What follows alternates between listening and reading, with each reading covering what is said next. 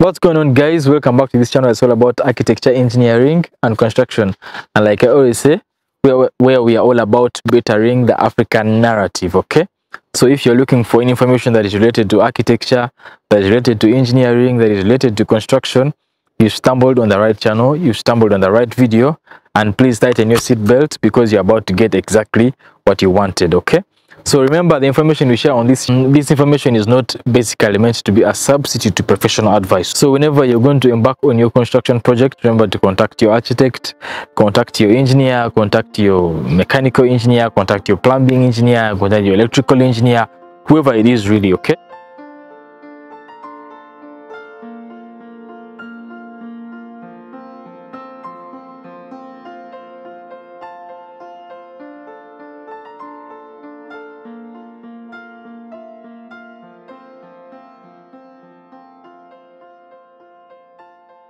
So about 2-3 weeks ago, I heard of a story of someone who actually, a developer who gave a certain amount of money to an engineer to construct for them a project.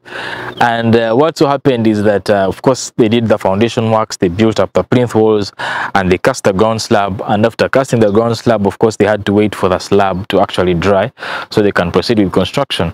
So two weeks later, the construction actually hasn't started, and the developer is a bit concerned. So he calls the engineer and asks him, why is my project not moving forward? I mean, I gave you all the money to proceed with the construction.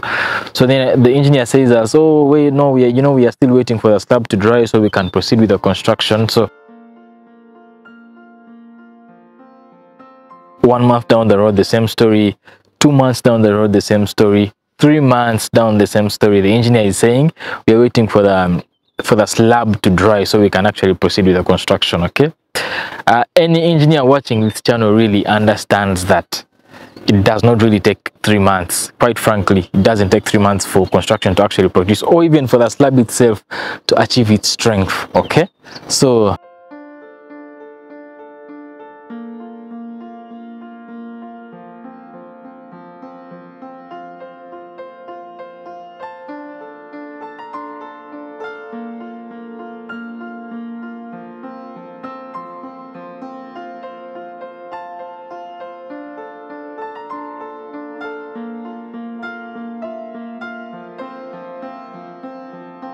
in discussing actually how long it should take for the slab to be strong enough for continued construction, that is for loading the rest of the blocks, and also of course human loads and things like that, it's important to first of all understand what actually the strength of concrete is.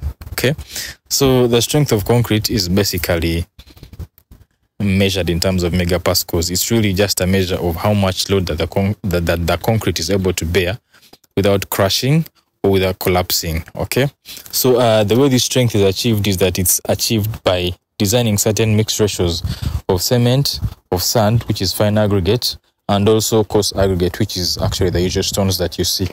So for example, if I will take an example of about 25 MPa, that is one of the most commonly used grades of concrete for construction, for mid-level construction, that is for both commercial buildings and residential buildings. Okay, so we will say, for example, to achieve the grade 25, we'll for example get 1 bag of cement, which is always 50 kilograms of cement. Then we mix it with 100 kilograms of sand, which usually amounts to about 2 full wheelbarrows of sand. And then we mix it also with 200 kilograms of coarse aggregate, which is also usually about 3.5 to 4 wheelbarrows of coarse aggregate. That is the stones that you see. When you do the math properly and you're batching by mass, that is by weight, you realize that the ratio is 1 to 2 to 4. That is 1 kilogram of cement is mixing 2 kilograms of sand, which is also mixing 4 kilograms, 3.5 or 4 kilograms of aggregate. That's where the ratio of 1 to 2 to 4 actually comes in. Okay, so basing on that, you achieve your grade 25 of concrete. Now let's understand when you add too much water, it's actually going to compromise on the strength of the concrete. And also when you add very little water, it means that the mix is going to be very unworkable, which means that the concrete will not exactly or easily penetrate through those spaces between the iron bars and the rings and all that to reach all the parts of the formwork, which is one of the reasons why you see that at the end of the construction, you will see some honeycombing within the concrete.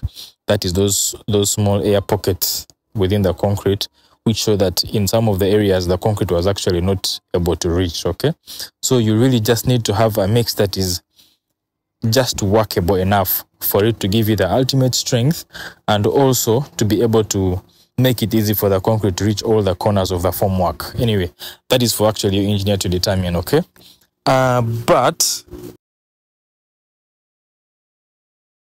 also you might also want to notice that after we've cast the concrete, you realize that over a certain period of time, usually about 5 to 7 days, water is being poured on the slab to help it in, it's called curing.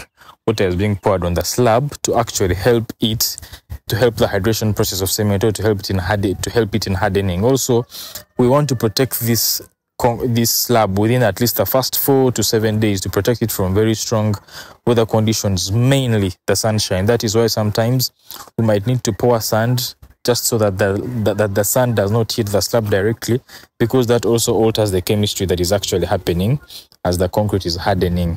If not, you might just want to always pour water onto the slab every day for at least the first 4 to 7 days, so that the first initial stages of the concrete, of hardening of the concrete, are taken well care of. Okay, then also we need to understand that as the concrete is actually hardening, the process is kind of gradual. Okay, so for example, when you just cast it, there is a certain strength that is achieved within the first 48 hours or the first 24 hours. At least after the first 24 hours, concrete has achieved about 30% of its strength. Okay, so then as it goes on, after probably 3 days, it has achieved about 60%. After we've cast the concrete, and of course it needs to dry, we need to understand that this process is actually a gradual process. It does not happen overnight, that the concrete which you cast to be 25 MPa is now 25 MPa. It is also quite a process. For example, you might say after the first 48 hours, that's about 2 days, you will say that the concrete has achieved about, let's say about 30% of its ultimate strength, and then keeps on going on and hardening and hardening. By around 5 days, 4 to 6 days, you'll have achieved about 65% of its strength. And as it goes on and on, then by 2 weeks, it's known that concrete has achieved about 90% of its ultimate strength. And then what is the final strength is usually at 28 days. At 28 days, it is also known that concrete must have achieved 99% of its ultimate strength. So which means if you had designed it to be 25 MPa, by the 28 days, it's supposed to be 24.9 something, okay? Which is also safe enough to say that at that time, it's the end of the drying period of the concrete, okay? But also, for the first 3 to 4 days, when it has achieved about 65 to 70% of the strength, it is safe for human loads and also for continued construction. So you can put on your hollow blocks, you can do the construction, you can really do what you want. You can bring the machinery up, people can walk over it, and they can really do as much as they want, as also the concrete is also hardening even more and more. Of course, however, it's not really very safe to remove the scaffolding. The scaffolding are those poles that are just under the slab that are helping it, that we're actually creating the formwork, okay? It's important for the hardening of the concrete to actually continue while it's all still intact without removing those poles, okay? So to have all your questions, to have that cleared out and that answered, 4 days to 7 days is really sufficient, or it is safe for continued construction, provided you do not remove the props under. It doesn't mean that when you remove the props under, the slab might collapse. No, it might or might not collapse, but it is safe for it. It is good for it to keep achieving its ultimate strength while it's still intact, okay? So otherwise, thank you very much guys for watching, and have yourself a good time.